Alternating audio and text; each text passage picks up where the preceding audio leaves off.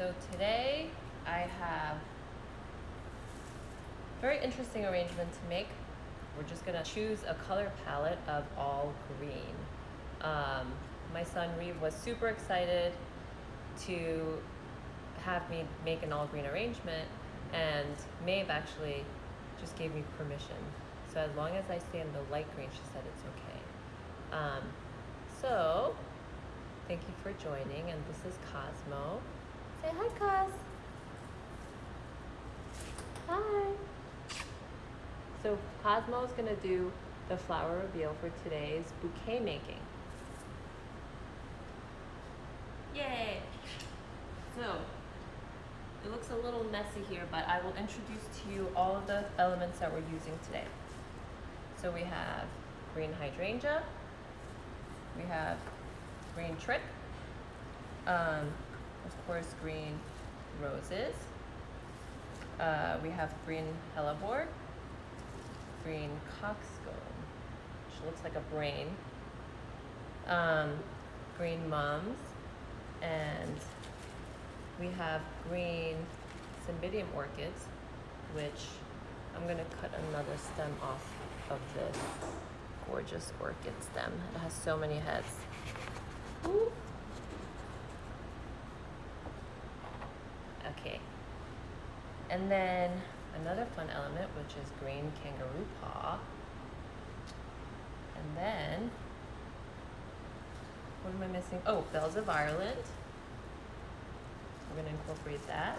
And a couple of filler flowers, such as Bouquet, which many of you know I love using, lemon leaves, and umbrella fern. It's not raining today. And another special little treat, which is gonna be an air plant. So I'm gonna prep everything and incorporate everything into a hand tie. So we're gonna do the whole hand tie of the spiral technique, but beforehand we're gonna clean up the stem so that it's easy to use. So I cleaned off a lot of the leaves of the hydrangea. It has a little bit of bruised petals, so I'm just gonna take them off. And it has so many flowers on them that you can you don't have to be too gentle with it. I just go through and just clip them off with my fingers. Dianthus, this has all of these little stems that I want to get rid of. I called it Dianthus because it's in the Dianthus Sweet William / Sarah, hi Sarah. Carnation family. So this is part of the carnation family. And these green roses actually are super thorny. I cleaned off most of them, but I just wanted to show you cleaning this off. I use this flower stripper. You kind of just rake it off. I go through it several times, and especially over here that has like super tiny, very sharp thorns that give me a lot of splinters. Hi Atticus and Zelda, thank you for joining. Oh.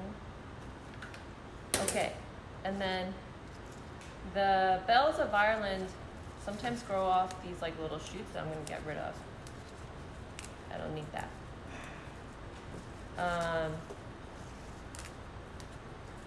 Pull that off. So I'm going to take off all the excess leaves here. I'm going to cut these up so that I can make it into very easy usable pieces. This I'll cut up over here, 1, 2, and then maybe I'll separate this out. Okay, I might not even use all of it. So I'm going to clip off a head of a cymbidium orchid.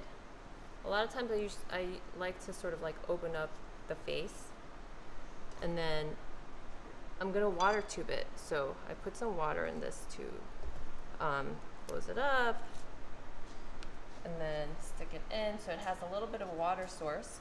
And this water tube has a little hole, so I just take any stem from like any of the others that we cut shorter, and then I just stick it right in. So now it's a stem. And I had done that with this too. Okay? Okay, so now this air plant. There are several ways to make a stem out of this, but today, because it has a lot of shoots and it's pretty strong, I'm going to actually just put it through like here in between. Sometimes you can poke you can actually like poke through it. Oops, poke through it. But it's strong enough, and I don't want to damage it too much. This is actually great because you can keep it after the arrangement, and it's an air plant. It's a plant. It takes very little care. So you can keep it after the arrangement for a very long time. The care for it is you just dunk it in water for about 5 minutes, and then you shake off the water and let it dry, and then you're good to go. And you do that about, I don't know, once a week, once every 10 days or so. Oh, I love you, Atticus, Zelda, and Sarah. Okay, so I'm gonna do this. I used right here, I used a stem to kind of butt up against the bottom of the air plant, and then I twisted it around. So now it's pretty sturdy. If you do want a little bit more security, then I also have a floral tape that I'm just gonna cover this like that. This is a floral tape used for corsages, boutonnieres, flower crowns, and all that. So how this works is it's not sticky, but when you pull, it's sticky. So you pull and then you apply, pull, apply, like that. I think this is totally secure. Look, it's not moving. So I'm going to use this, incorporate it into the arrangement. The hellebore, there's so many shoots here. The flowers are very small, this particular guy, but it'll create a really nice texture. And I think I'm just going to use one. I might not even use all of it. So I have 3 good stems to use. Okay. And this being an all green arrangement, actually, this is the Star of Bethlehem, and all these little green buds will turn into this white. So because I said it's an all green arrangement, I'm actually going to take these little flowers off. And then towards the end of the week, when they all start to develop, you'll have little spots of white from the Star of Bethlehem, which would be so cute. Okay, so I cleaned it up. Okay, so let me start the arrangement now. I think I'm all prepped. I'm gonna start by using roses. Oops, I didn't do this one. So there's so many things over here, and these will get in my way. So I'm just gonna clip them off. 1, 2. I'll just leave that there. If it bothers me later, I'm gonna clip it off. Okay, so look, kangaroo paw. It looks like little claw of a kangaroo. So cute, right? All right, so I'm gonna start with roses. Woody stem, spiral, and hold. And then next, I will actually use the hydrangea. Okay, spiral again, and then hold. And then I'm gonna use another rose. And then I'm gonna butt it up against over here. Still spiral, but I'm gonna put it right here so the hydrangea sort of is in the middle of the roses, okay? And then let me go and use the green trick. Green trick, same idea, but I'm gonna kind of maybe like pull apart the hydrangea a little bit and stick it in here, okay? And now I'm gonna use a mum. Because these colors are so very similar to each other, maybe I just want to kind of break it up with a darker green right here. And then I'm going to use the other mum to place right here. So now the flowers are sort of surrounding the hydrangea. So the hydrangea is actually like providing a good support and a good base and the nice little green coloring to the arrangement. So let me go into the hellebore. Ooh, actually no, before the hellebore I'm gonna use this. Because this has like so many different things on it that I'm just gonna kind of spiral still, but butter it up against over here. And let it stick out. Why not, right? We'll start arranging so that this starts to blend and also be balanced by maybe, the bells of Ireland, because it sticks out. Okay, now I'm going to continue by using next the green trick, and then I'm gonna use here, put in Really nice little textural smattering of hellebore that has the greens and the buds on them.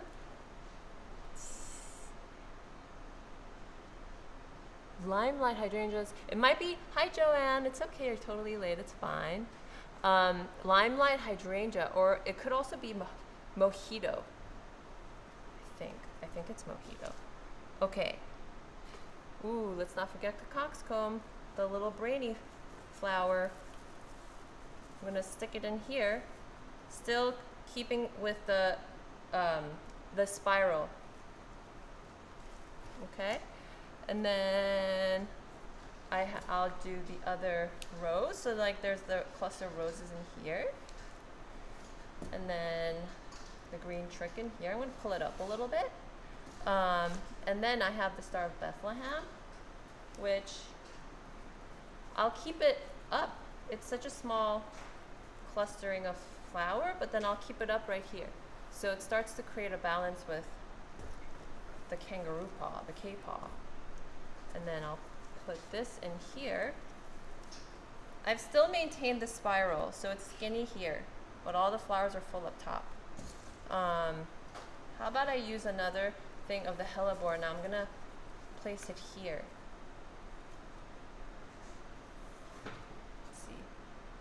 Okay, so the hellebore seems to be a little drooping here, so what I'm gonna do is support it with the bells of Ireland, one of them, like this.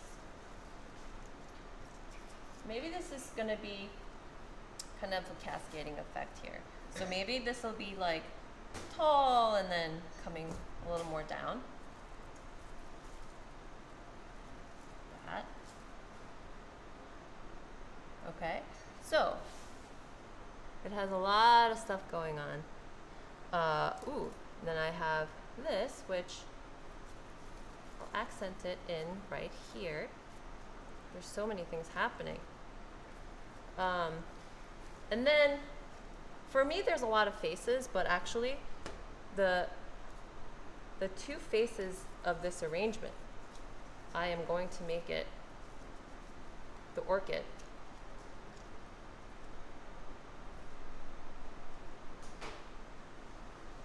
Okay, interesting, right? So stick it in through the hydrangea, grab it from the bottom, and then sideways. I don't want to see the water tube, so you can just like stick it in. Maybe I'll open it like that. Okay, and then we're just going to now fill it in. Fill it in. This is hanging down, but I'll show you. Fill it in. Ooh, I'm gonna cover my water tube with this. So, you know how it's hanging? I'm gonna support it with the lemon leaf that I have over here too. I have not forgotten the umbrella fern. Here. There we go. So let's see where we're gonna do the umbrella fern. Hi, Sweet Smelly and Ryoko 8787. Can't read. Okay. Ooh. All of a sudden this arrangement became so big. Huge. Okay. Still skinny here, but big here, right? So now I'm gonna give it a nice cut.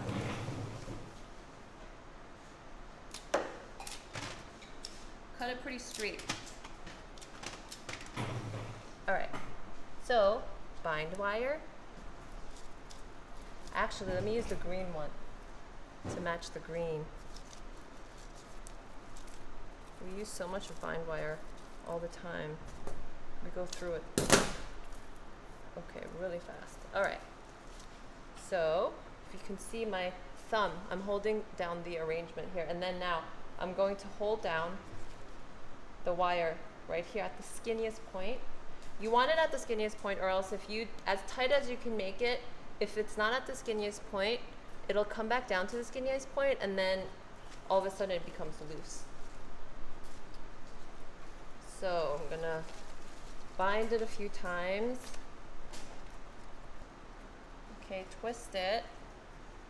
Now let's see. Did I cut it all evenly so that it'll stand? Let's see.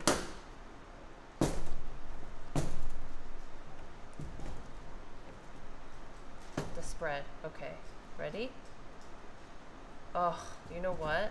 I didn't bind it at the skinniest point. Hold on. Or maybe I just have to cut it a little more. Is that better? Is that better? It's alright. You get it though, right? I'll play around with it after I end the session. But I don't want to waste your time, so I'm just gonna put it into this vase and let it sit like this. Okay, and that's it. So that's our all green arrangement. I didn't see Reeve and Maeve come in, but I will show you guys this video afterwards.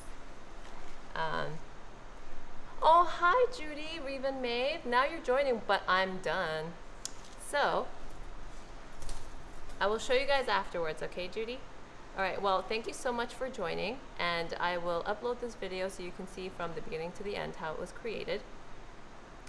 And join us next week on Wednesday at 2 o'clock, and I will be creating something else, maybe a different color palette. I don't know. I don't want to be boring. Maybe we'll do a flower crown finally. We have been getting a lot of orders of flower crowns, like on a very regular basis, so I've been jumping into the production line and making a lot of flower crowns these days. So I think maybe I'll go with that for next week. And we still have the Tag Your Hero going on right now. So please submit any stories of somebody that you know, you admire, and that you love that deserves a flower arrangement anywhere in this country, and we will send it to them and we'll announce the winner at the end of the month. I will make a bouquet for them live and then send it to and ship it to that person, and they'll get it either in 1 or 2 days. Okay? Well, thank you so much, everybody. I'll see you soon. Bye.